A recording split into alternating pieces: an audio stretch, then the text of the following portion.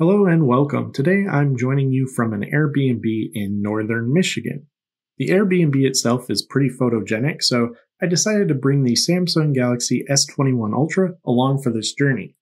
As we all know, the S21 Ultra is a performance beast, so in this video I wanted to focus more on the cameras, giving you a deep dive into my thoughts on the S21 Ultra in a more relaxed setting, highlighting my typical everyday usage. There are plenty of things around the Airbnb to capture, and while I prefer to be in the pool, let's jump right into this video. So here we have it, the Samsung Galaxy S21 Ultra. This one is from T-Mobile. I got the case from Amazon, link in the description of course if interested, but let's unbox this S21 Ultra really quick before we go over the case and what the case includes, because the case does include the S Pen, so I do want to talk about that just briefly and why I went with this case. But again, let's jump right into the box of the S21 Ultra. So very straightforward, you're greeted with the phone immediately upon unboxing. Inside the box, not a ton of accessories, just the power cable, no power adapter. The back here is that matte finish, very smooth, very clean, not a lot of fingerprints on this. I love the build and design of this S21 Ultra. They do offer now a new navy blue model that looks really awesome at Best Buy. It's a Best Buy exclusive, but I went with this one from T-Mobile because, again, I like that matte black finish, no fingerprints really there on the back, and overall it looks really sleek. Plus, the case option really only comes in black that I could find on Amazon. So with that case, you do get the S Pen, as I mentioned. There is a slot for it here on the side, which is really nice. You can just kind of tuck it away. This kind of turns the S21 Ultra into that full-blown note experience. You get all the note shortcuts and everything that you would want with that S Pen. So it's really nice to see.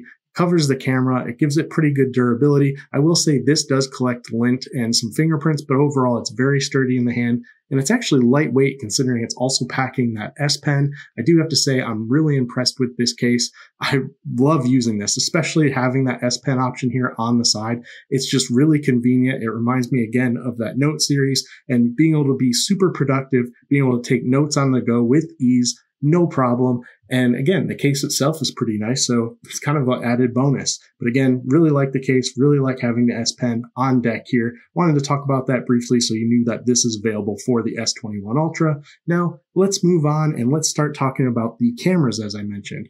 As I mentioned again, everything here is kind of photogenic, so I want to take advantage of that while I'm here. And so as you can see, we're going to take a few photos here. Before I dive into the actual photos, I just wanted to show you my process for taking these photos.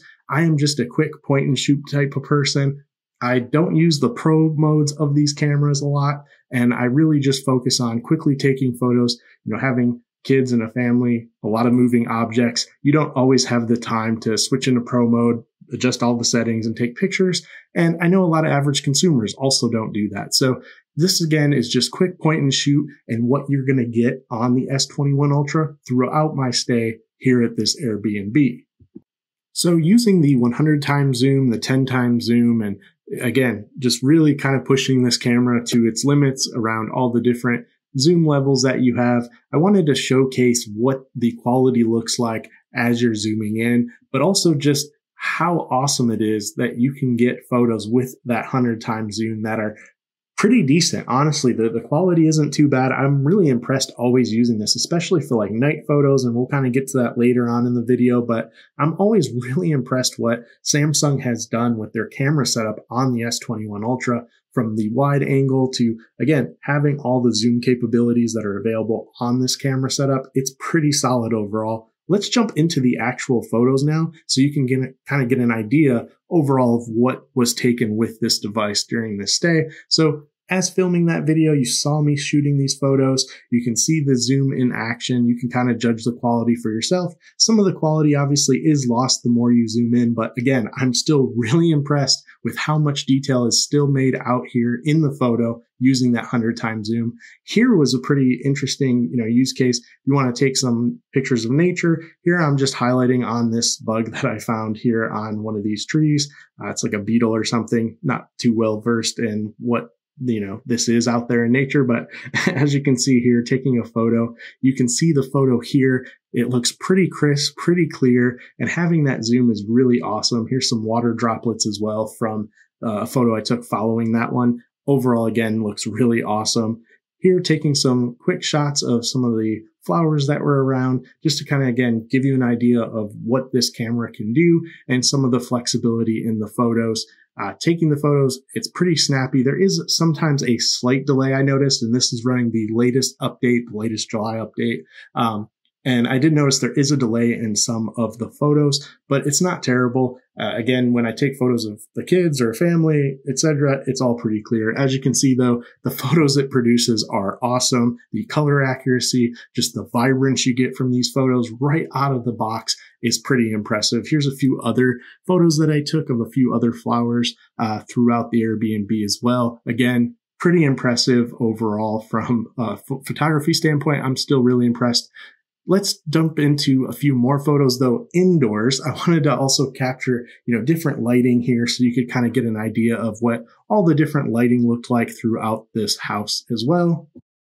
And here I'm just zooming a little bit again, just to see the type of detail I can get in the photos. Just that quick point and shoot. Again, just giving you kind of that same idea of just regular everyday usage from my standpoint, highlighting quite a few things throughout the house. Here we have some fake flowers as well. Throughout the next few photos, you're going to see, in addition from what you're seeing me capture here, there's going to be a few other pictures that we'll talk about that I threw in here throughout my stay to just, again, kind of highlight what the cameras can do and how well and how accurate the cameras are overall. Now, in filming my videos and filming my content so far, the last video you've seen as well on this channel has all been filmed on the S21 Ultra in 4K 60 frames per second. So let me know also in the comments down below on how the video has been so far. As far as the audio, that's actually still coming from the Galaxy Book 360. So again, in the comments, let me know how it's sounding, how the overall video quality has been, looking to improve that over time. And again, working on my overall craft for videography on this channel. Here you can see those photos, though, that I took from that video. We're going to get into a few other photos that you did not see, though, in that video clip of me taking the photos, but I did want to highlight those really quick before moving on to a few others. So here you have that fake flower in great detail with that great zoom on the S21 Ultra. Here you have some additional photos, again, capturing quite a lot of detail. The indoors lighting was really awesome. The indoor lighting had, a lot of different shadows and everything. I went back outside really quick when the kids found this here slug. So as you can kind of see the detail, the zoom that you get, which is kind of nice also, because then you don't have to get too close to nature either if you're not a huge fan of nature, but you can still capture some awesome moments like that. Back indoors, though, again, wanted to highlight all the different lighting and angles of this camera. So you can see quite a few just quick point and shoot photos. You can see different details throughout these different photos and different angles that I got throughout my time shooting with this S21 Ultra. I do like this photo here with the different lighting aspects. Here, it's funny when you first walk up the stairs, you see this bear and it's kind of alarming. The first time you get up the stairs, it definitely scared all of us as we were walking up the stairs, but pretty cool nonetheless. And overall, it made for a really solid photo getting right up there to the top of the stairs. Here at night, you can see the moon. Again, I love the zoom, especially at night, to get photos like this. The red moon we had the other day, it just looks really awesome. Even stormy day photos turned out really good on the S21 Ultra. So overall, from the build standpoint, the cameras, the performance, I'm really impressed with this device, especially coming from iPhone. Having that USB Type-C port there at the bottom has been a lifesaver, moving content with portable SSDs from my device, especially large files like 4K video footage. It's been awesome having that port. The build is nice. The S Pen, everything on deck there is really impressive. So if you're moving from iOS and you're moving from iPhone, I definitely would recommend checking out this device. Now, in terms of the 5G performance, what we found really interesting is my wife's iPhone 12 Pro Max consistently got lower 5G speeds here. We're kind of in the middle of nowhere, so it was kind of expected for us to have poor performance as far as our 5G connectivity. So, these speeds aren't going to be the greatest when you see this. This is 5G. And here you can see the iPhone getting about 25. And this was very consistent. I mean, the Samsung Galaxy S21 Ultra consistently got better speeds in this area on our network. So I'm really impressed with that overall. And I never had any issues where the lag or lack of performance with the 5G became an issue, whereas on the iPhone 12 Pro Max, we saw a much different story. So again, I think Overall, really impressed with the S21 Ultra. If you have any questions on this device, definitely leave a comment down below and I'll be sure to try to help you out in any way I can. I can't recommend this device enough overall though. I think Samsung has really nailed it with this device, especially coming from the S20 series as well and testing those devices out. I'm going to finish my coffee though. I'm going to continue writing with the S Pen and enjoying my time here poolside. So if you have any questions, again, comments down below and I will try to help you out. Thank you for watching. Take care and stay safe.